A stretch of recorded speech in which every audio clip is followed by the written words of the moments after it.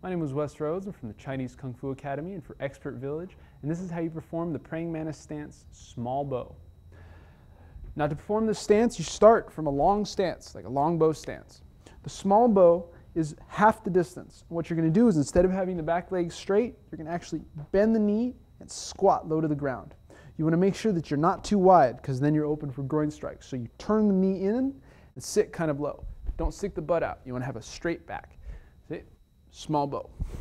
To see it on the other side, see? Start from a long stance, small bow. And this is a very mobile stance. You can start from one side and move very quickly to the other side.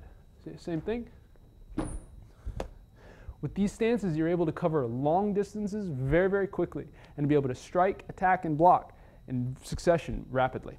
So again, so you can see it, you start from the hands on the waist, step forward into a long bow stance, just bring the back knee in.